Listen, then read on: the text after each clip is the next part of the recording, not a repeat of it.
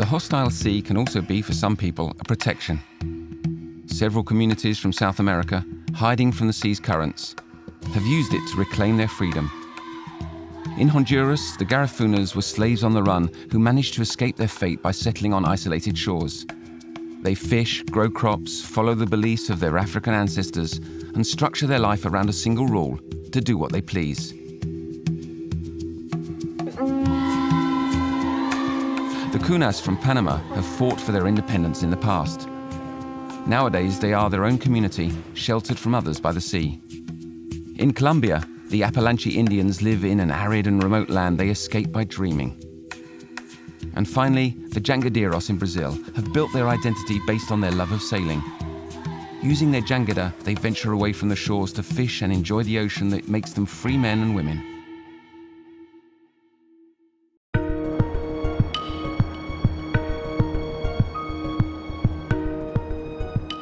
The sea created us, say the Garifunas.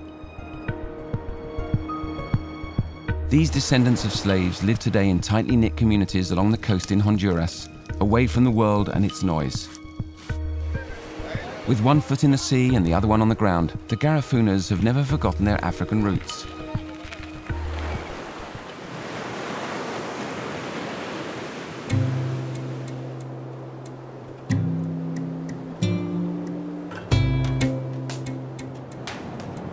The day begins at dawn for Garifuna sailors.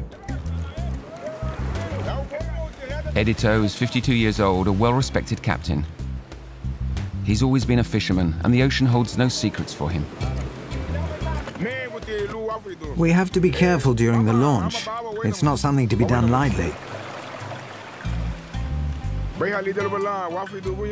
The waves can be treacherous here. It can make the process difficult.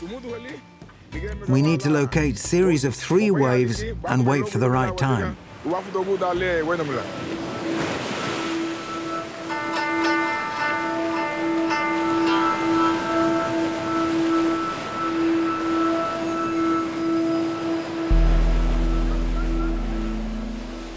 Once the wave barrier has been crossed, there's no need to head to the open sea to find fish. It's enough to navigate along the coast. Be vigilant. The sandy floor rapidly becomes deep here, and the cold currents running along the shore attract shoals of fish that swim just a couple of dozen meters away from the beach. The history of the Garifunas begins in the Caribbean, on St. Vincent Island. Survivors from several shipwrecks carrying black slaves blended with the Arawak Indians living on the island. They were then hunted by the English and ended up on the coast of Honduras just over 200 years ago. Today, they are a people in their own right in Latin America.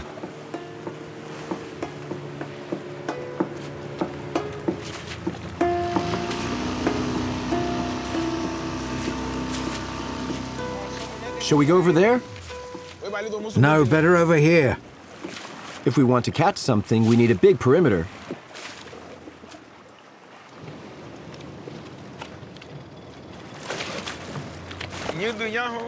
Fish are smart. They keep moving. In order to see them moving near the surface, we need to keep an eye everywhere. People on the beach help us by screaming and pointing at the fish. Everyone here is able to locate the tiniest movement on the surface. We all know how to read the sea.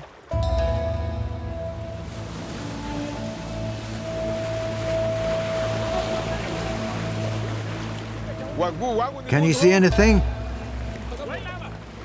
Keep an eye on the birds.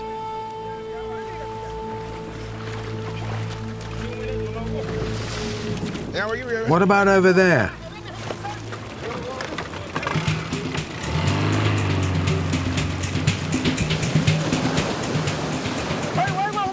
What are you doing? There are too many of you. The fish are going to escape. Go help them.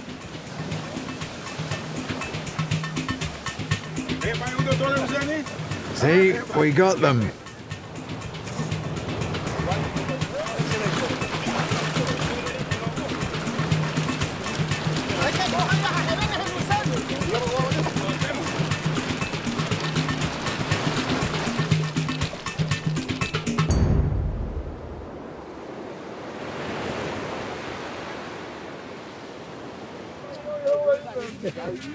way back after fishing is always a special moment.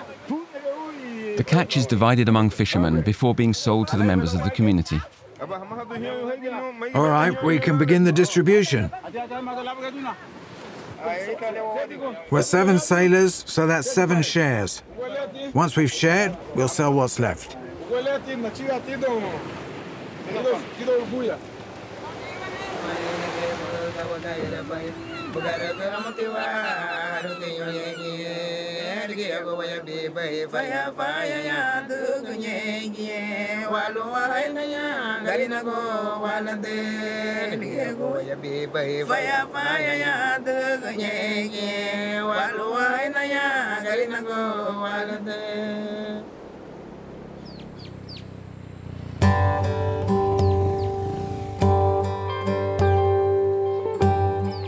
Punta Piedra is a village of almost 2,000 inhabitants, lost on a wild coast. 400 families live here without running water or electricity. They're all Garifunas. Garifuna, a word that means cassava eater. Behind the village, the foothills of the American mountain range are like another ocean, a series of waves and steep hills covered with tropical vegetation. Women such as Celsa, Edito's wife, are responsible for taming this wild land. A land that was terra nullis, a land of no one, before the Garifunas settled here. Yes, a 20-minute climb every day, just like our fathers and mothers before us and our children after us.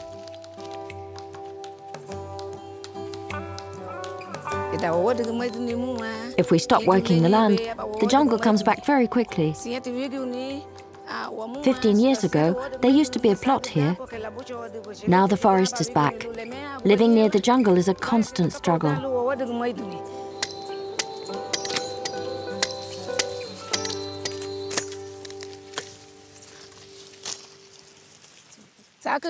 This is hard labor indeed. What a plight. Every day we have to fight against weeds. Removing weeds, cutting, planting, again and again. So real sacrifice. Really is.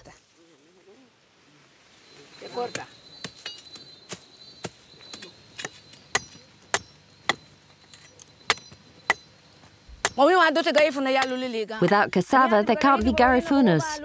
Cassava is just as important as the fish men catch in the sea.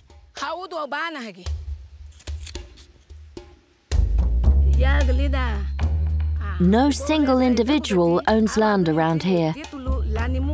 Instead, the community distributes plots to each family. The community owns the deeds for all of our lands, for the vast territory around us.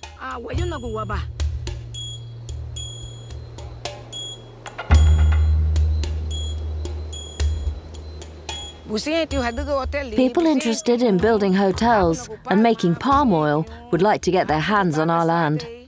We have to fight constantly in order to preserve the boundaries of our country. We won't let them get our land. This is Garifuna land. We were born here and we'll die here. We'll never leave. This is our home.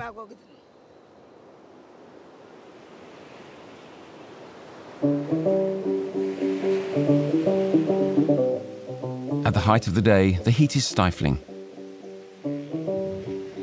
Punta Piedra falls into a deep slumber. It's not until the end of the day that a breeze from the sea finally starts blowing, an opportunity to go fishing on the beach.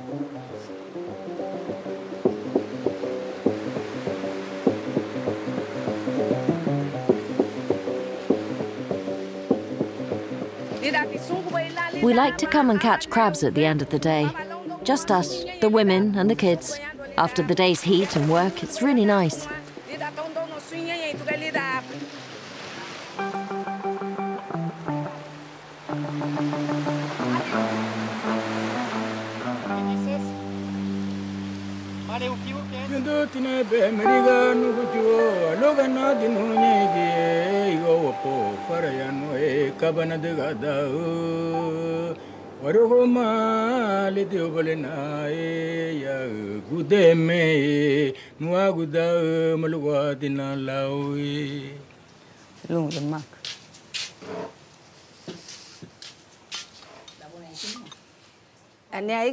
Machuca is our traditional soup.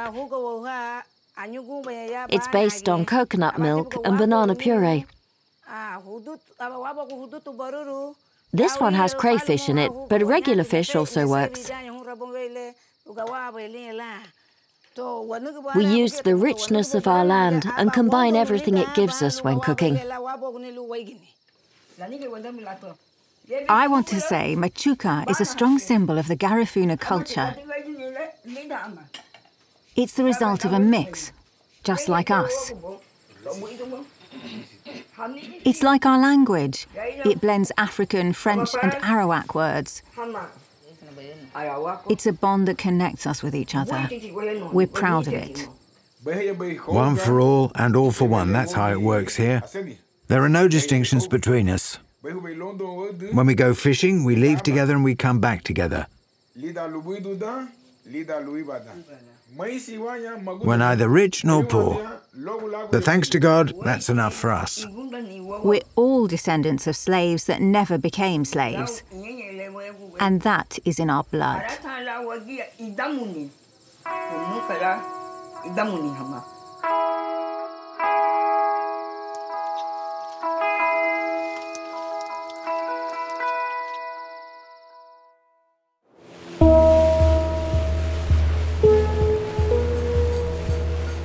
Edito goes out to sea again. He moves away from the shore for another kind of fishing.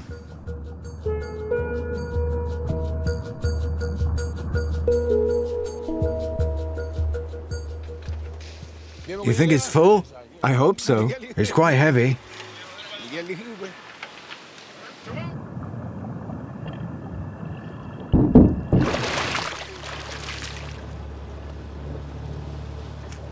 This one's nice. Every day at sea or on dry land, the Garifunas fight to maintain their most precious legacy, to survive and to stay free. Through the years and despite some wandering, they managed to remain within Hispanic America. Garifunas are from here, but also from over there, from Africa, on the other side of the Atlantic. Africa that is so far away, and yet unites them.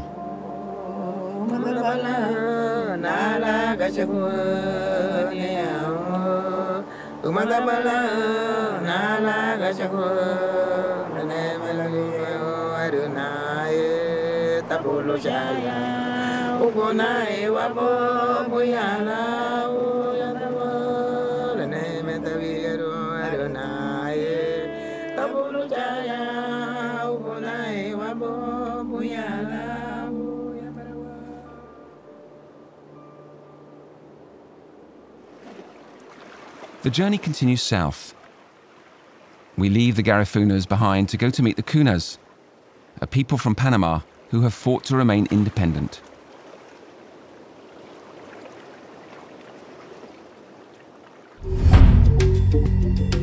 "400 years ago, the Kuna Indians left the mountains in the north of Colombia to escape from the conquistadors. A string of islands in the Caribbean Sea became their refuge. A people of the land who became a people of the sea in order to preserve their lifestyle and culture.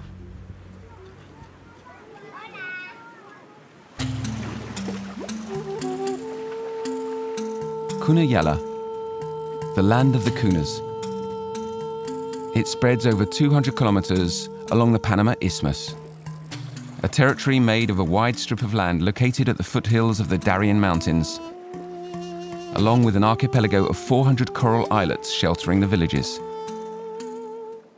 To move between islands, the Kunas use ulus, 4 to 5 meter long pirogues sculpted from one trunk of hard wood. Ulus aren't equipped with a rudder or keel.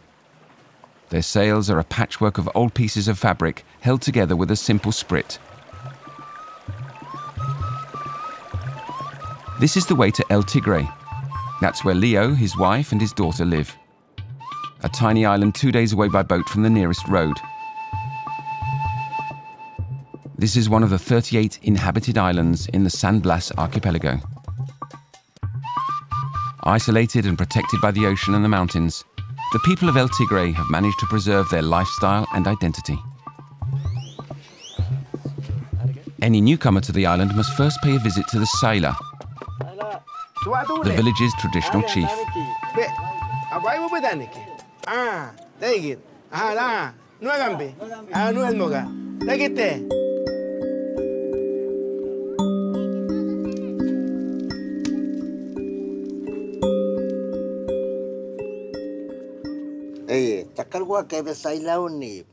A long time ago, our ancestors used to live in the mountains.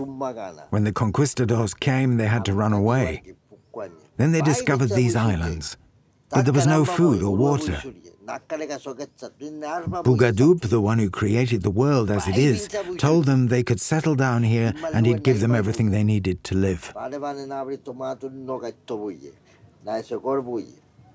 Whenever we fish and bring back a lot of fish, we have to share it with the community. Nobody owns the sea. It is the wealth of all Kunas.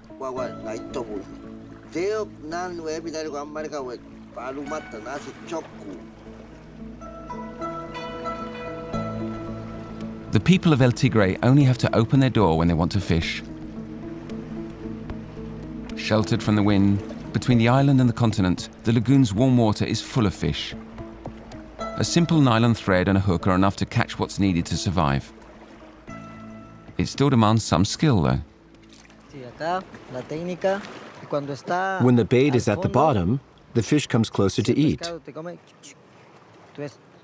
We listen and we'll feel it. 1, 2, 3, and you pull. This is the method my grandfather taught me.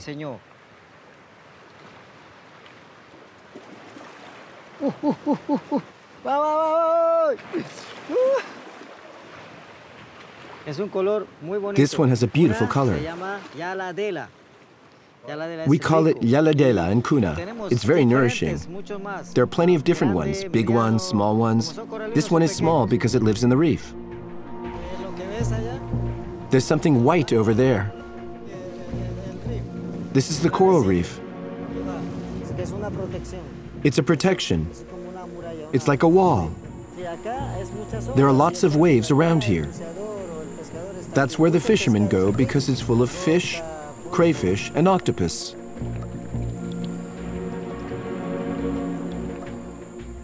People from El Tigre wouldn't be able to survive without the continent near them, however. Every day, crossing the swamps, men, women, and children head towards dry land. That's where they get fresh water, grow vegetables and fruit, hunt game, and cut wood.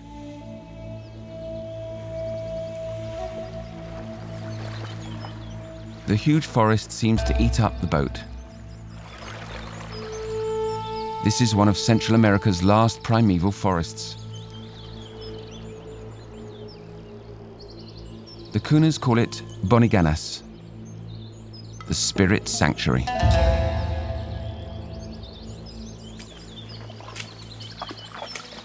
Oh, disculpe, te llamé. This plant will protect us from evil spirits. Yeah, okay.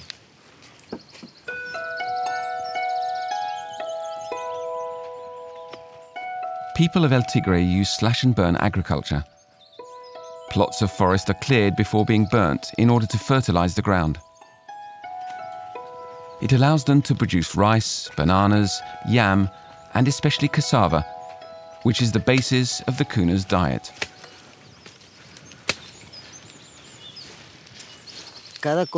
Once we've removed everything, we replant small pieces. We all replant like this, so we don't end up without cassava. I don't take much since it's only for myself. Tomorrow other people from the village will come. It's important to replant. We're from the land, but we've learned to live with the sea since we can't stay here because of the danger. There are mosquitoes, bees, grass snakes, crocodiles. That's why it's better to live on the island. But we still have to head back to dry land, to the motherland, to gather food. Cassava, mangoes, coconuts. The nature around us is a part of us. The island is best for living, but dry land is necessary. God gave us all of this.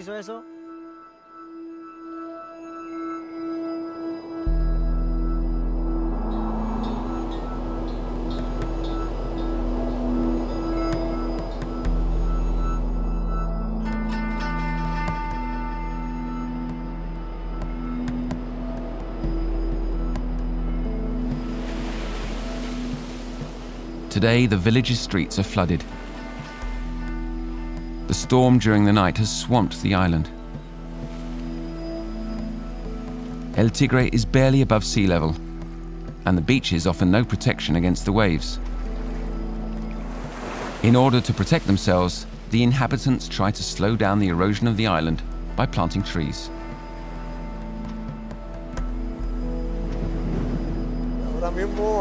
Today, after 74 years in this world, I've seen a lot of changes. The most important is the rise of the level of the ocean. When the tidal range is high, the village is completely flooded. We never had that before. The islands are disappearing, quite simply.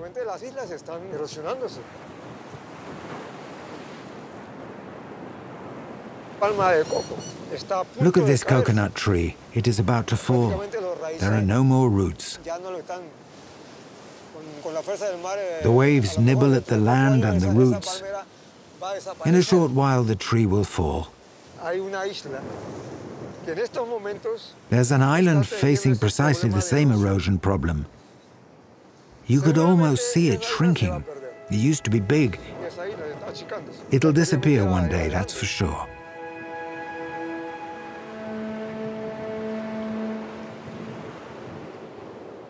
The islands located away from the shore are the most endangered ones.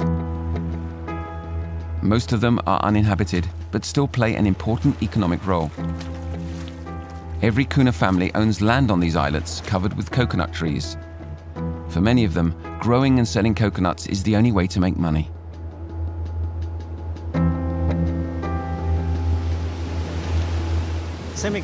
This is my camp, the family's camp.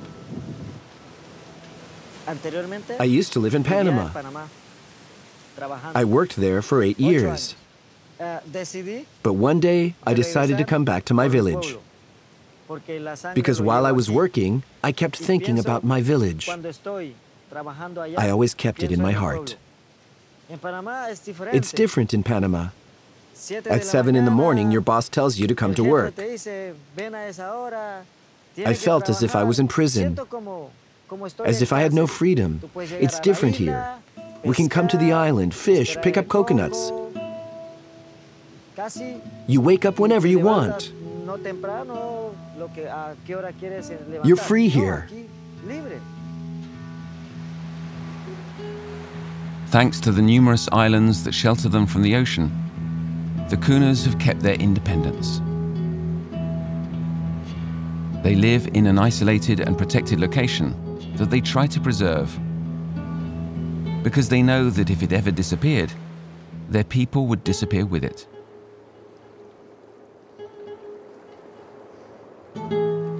The journey in Central America continues.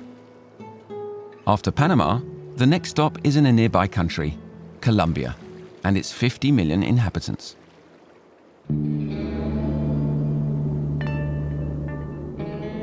In the north, the Apalachee Indians live on a rough and dry land, swept by violent winds and burnt by the sun.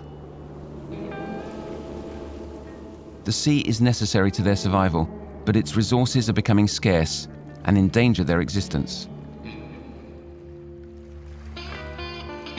They are fishermen, shepherds, and farmers. But rain is rare, and so to attract it, they organize dances and rituals, following the traditions of a people living balanced between two worlds.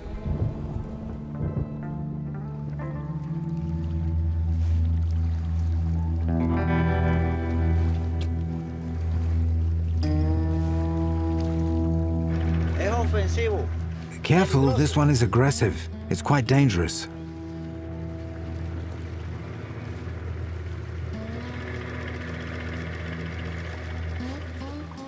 This is the spine. It goes inside the skin and it's impossible to remove it.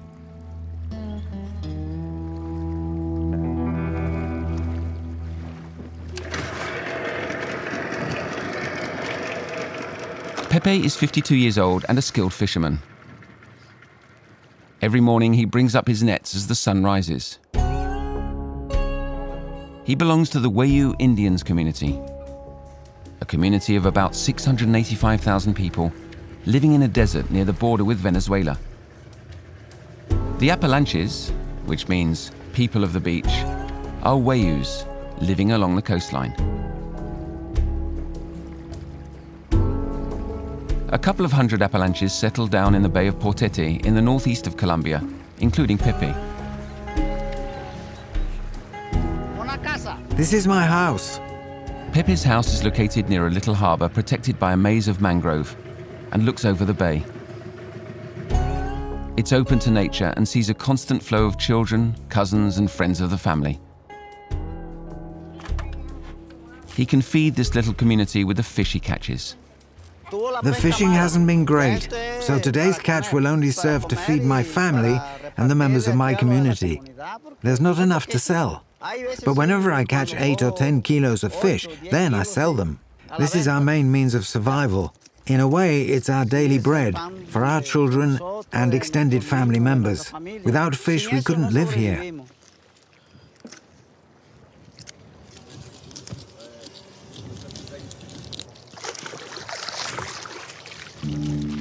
The Guajira Peninsula is a desert swept by strong daily winds. It's constantly crushed by the sun and forgotten by the rain, as if it refused to bathe the land. A life of precarious balance, with goats supplying some meat to go with the fish, and also milk and wool.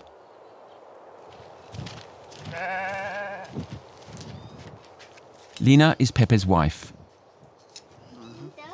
When her husband is out fishing, she sits in front of her loom to weave the hammocks and the bags the family uses. Women are extremely important in this community. They are the ones who own the land. Lina owns dozens of hectares around her house that are used to feed the family's goats. As the afternoon draws to a close, Pepe gathers his flock in a pen to protect them from stray dogs, like a good shepherd. This one needs to feed.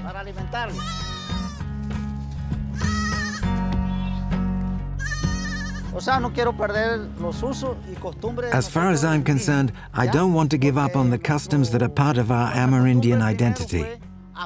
Initially, we were wandering shepherds, not fishermen. We discovered the sea quite late in our history, so now we do both shepherding and fishing. Apalanches are able to fish and breed goats. That's what it means to be Apalanche.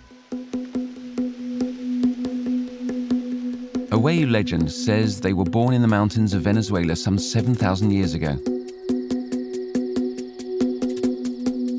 Apalanches have always been isolated, living with what little they could get from the sea and their flocks. They've never been colonized and continue to this day to feel special.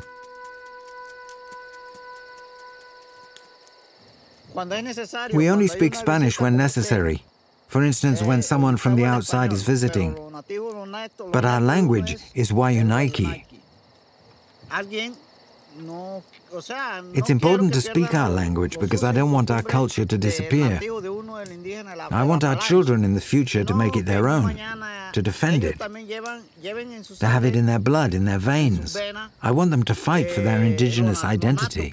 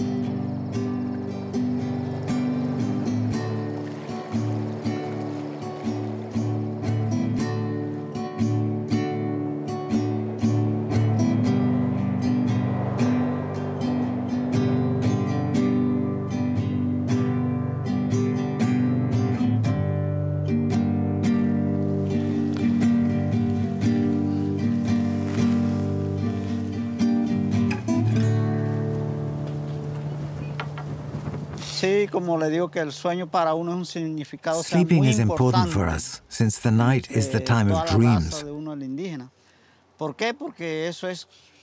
The meaning of dreams is a key element of our culture. Dreams foretell the future. Thanks to them, we come in contact with our ancestors' spirits. Through important dreams, our ancestors warn us about major events that will impact us or our community as a whole. In a land of heat and dust, rain is precious and salutary, and it never comes unannounced. It comes through dreams, can be seen in the clouds and foretold in the shape of the waves. The signs announcing rain are deciphered during meetings that take place in a house on top of this hill. It belongs to the one leading the community, the one called the authority. Everyone meets there, young and old, men and women. They all come to listen to the tale of the most recent and important dreams.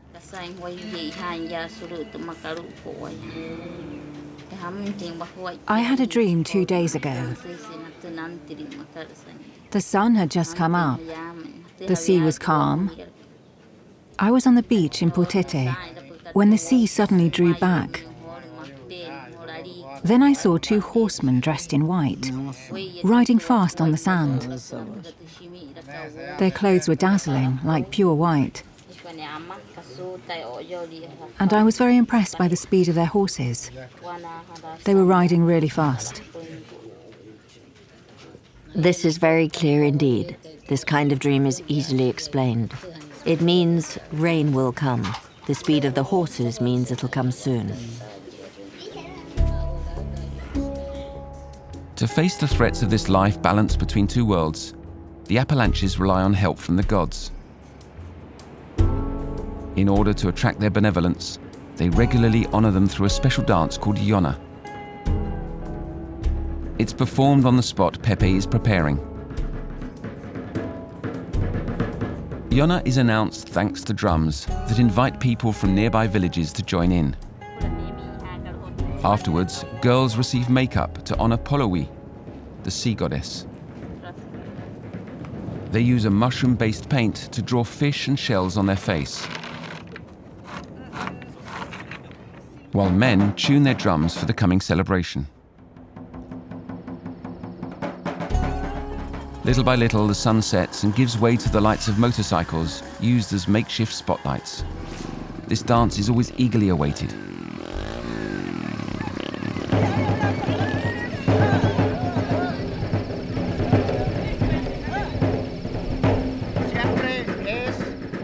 The woman has to run so that the man falls. She goes forward with her head down in order to push her partner off balance. She's the one leading the movement. The man can only react to her attacks by going backwards skillfully. But he must never lose his balance and fall in front of her. That's what Yona symbolizes. If he doesn't pay attention while walking backwards, he'll fall. We also use this dance to call out the rain. Yona is an offering to the gods in order to attract their benevolence, and also so they send rain regularly. We decipher our dreams and then summon the rain through this dance. These are the steps we must follow to bring this precious rain.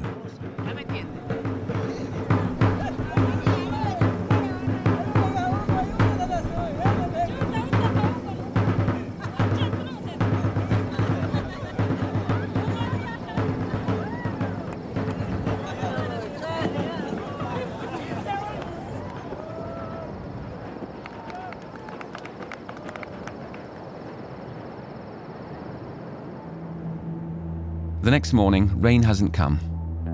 But Pepe thinks it'll happen within a couple of days.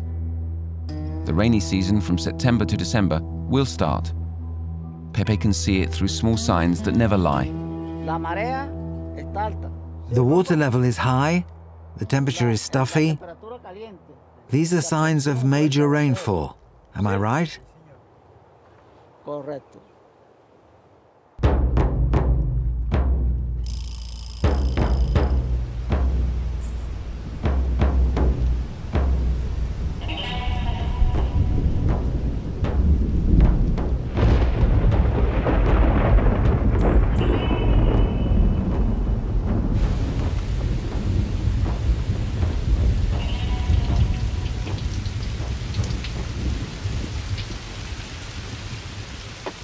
The landscape is changing.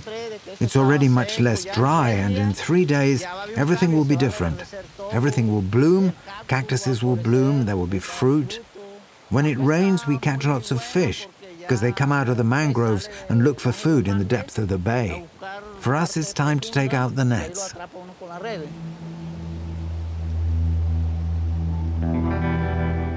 Once the rain is over, the men get ready to go to sea on the little beach of Portete.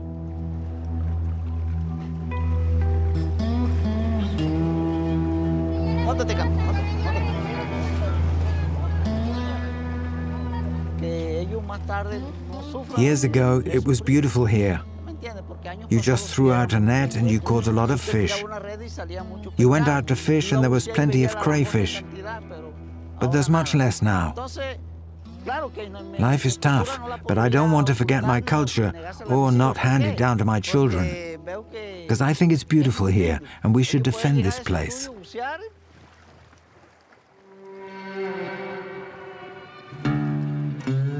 The boats take away the shepherds, who become sailors. They'll look for the fish they need to survive between desert and ocean. They go out on a sea that feeds their family, along with their imagination and their dreams.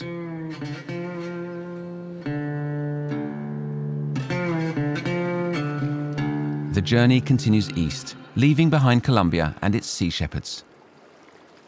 The destination is the northeast of Brazil, an immense region known for its light, long, sandy beaches. Lining a coast swept by the wind, fishermen of the Brazilian Nordeste have learned to face the sea with a curious boat. They venture out into the open sea to catch the fish they need.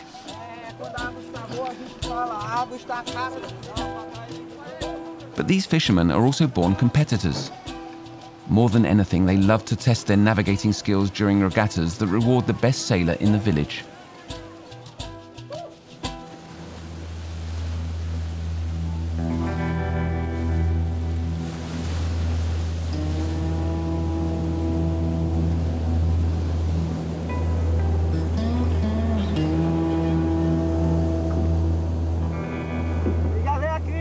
Take the boom and bring it here. Luis is 21 years old, and already he has a lot of experience at sea. Take the wedges. He's a fisherman, just like his father and grandfather before him. And every day he jumps on board a jangada, a boat typical of this part of the coast in Brazil, that can be translated as raft. The jangada is what we're best at. It's sturdy, solid, well-designed. The jangada offers the best safety. We always try to improve it by making it thinner and thinner so it stays as close as possible to the sea.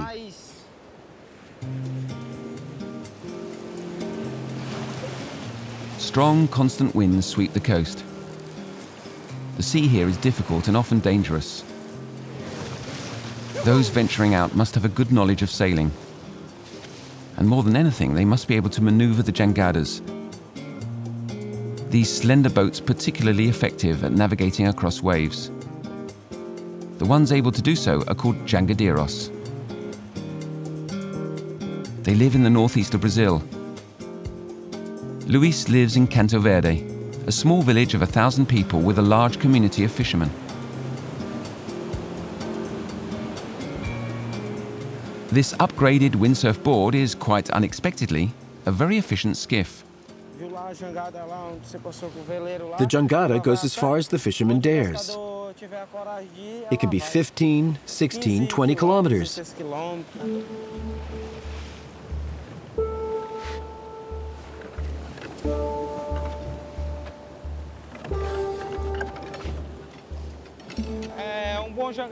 A good jangadeiro knows where the fish are.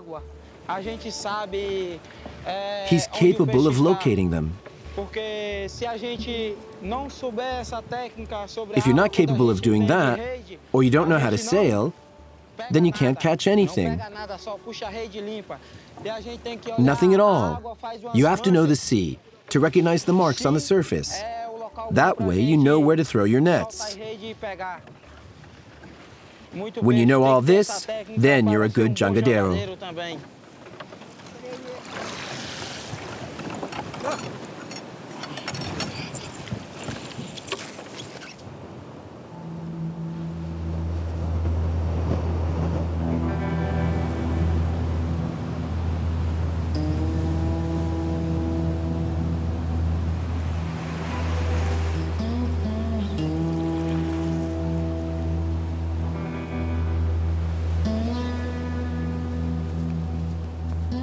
When the sun sets behind the dunes, most Jangadeiros from Canto Verde head back home. They bring back to their family the fish they have caught.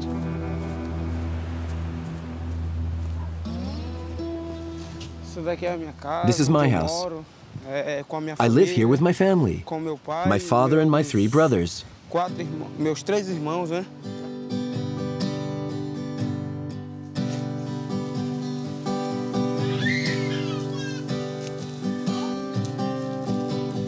Adriana, Luis's mother, is in charge of the house. Ivan, his 52-year-old father, is a renowned fisherman. He's a commander or master, as the ones able to lead crews during several days of fishing are called here.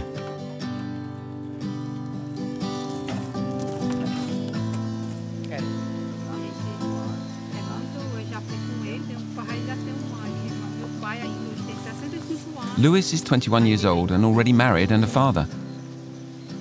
He shares his parents' house with his wife and children, but hopes one day to be able to be independent.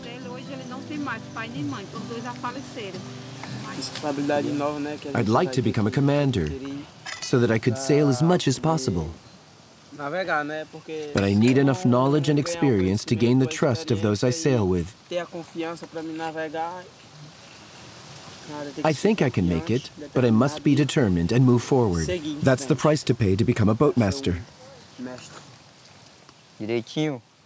I must teach him correctly so that he does everything right and doesn't hurt himself or have an accident. It's all about trust. He must be able to count on his knowledge, and I must be able to count on him. And all of this takes time, of course. We have to move on carefully.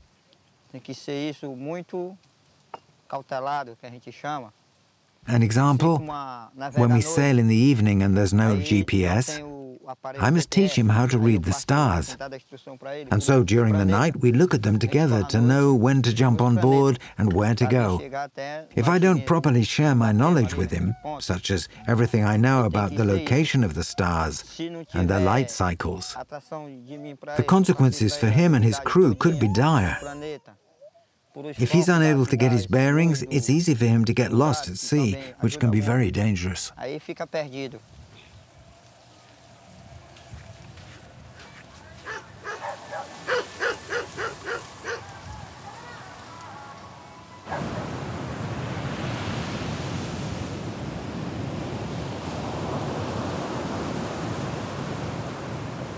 The northeast of Brazil is poor. Ivan's family survives thanks to what little money they manage to get from the sea. Trophies won during the regattas are often the only decorations in a house. They're displayed in an obvious way so that everyone can quickly estimate the worth of the sailor living here. The culture of these fishermen places great respect and esteem on the winners of such competitions between Jangadeiros.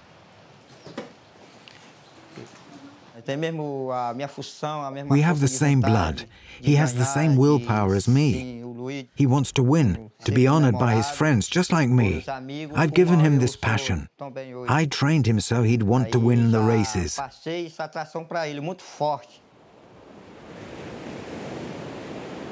Such competitions oppose the best fishermen and brighten up the life of the coastal villages, a life of work and routines.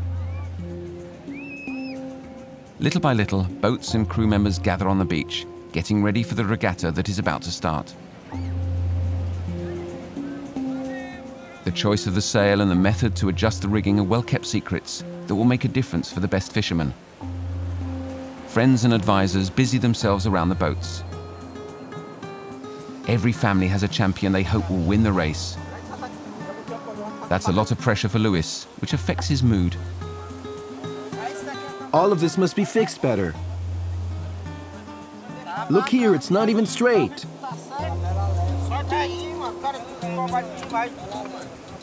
This is not serious work, really. A few seconds before the race begins, the boats are placed on the starting line.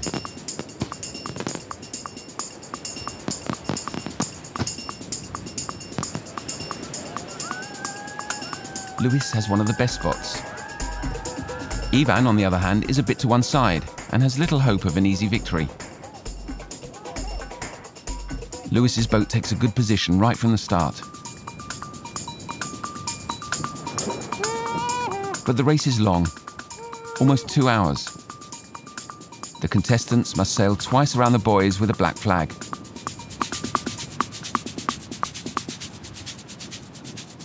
The wind has a speed of 20 to 25 knots and the crews must control their speed and turn as close to the buoys as possible to avoid losing ground.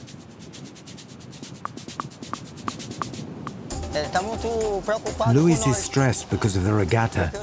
He knows that his father, me, is one of the best champions among the Jangadeiros, and he wants to be better than me. He wants to show me that he deserves to be a commander because he makes the right choices. He doesn't want to fail. But despite a good start, Luis makes a mistake. On the last lap, he turns too far away from the buoy. Another contestant catches up and overtakes him. He's now 50 meters away from the leader.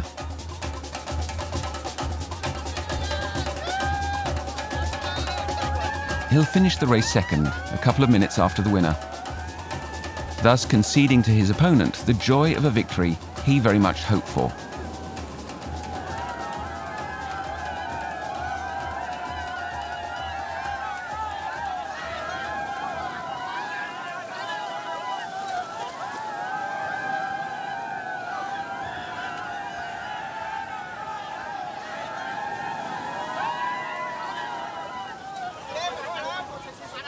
You did it all wrong. You went too far away from the buoy and the other guy overtook you. You should have stayed much closer to it. You turned way too late.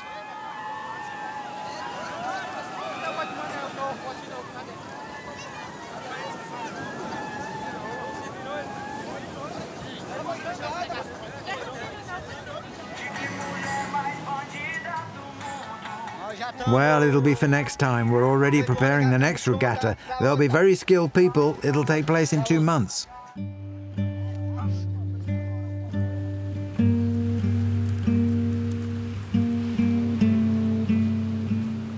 Second place is a bitter result for someone who had dreamed of becoming a champion, just like his father.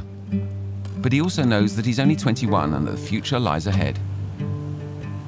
Luis is one of the village's best sailors and probably one of the next masters. He'll have other opportunities to show off his skills to everyone.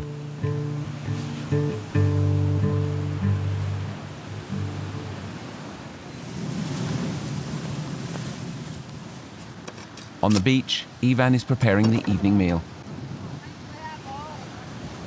He knows that his son Luis will assume command of a boat in a couple of years, despite not winning this last regatta.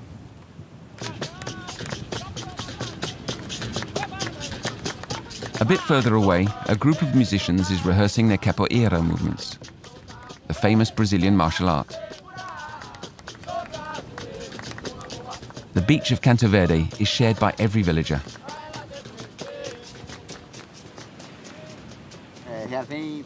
I gave him the strength of character and the will to fight. I'm convinced he'll be a good boatmaster.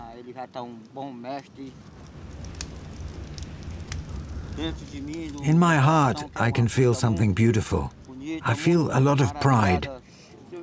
It's a great pleasure to see my son becoming a true sailor, just like me. My wife is very proud of him too. And we won't stop here.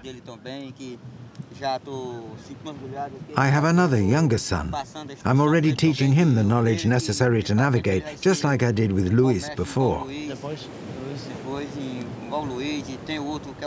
And so all of my sons will be able to defend our fishing tradition and become great boatmasters. That's what I wish with all my heart.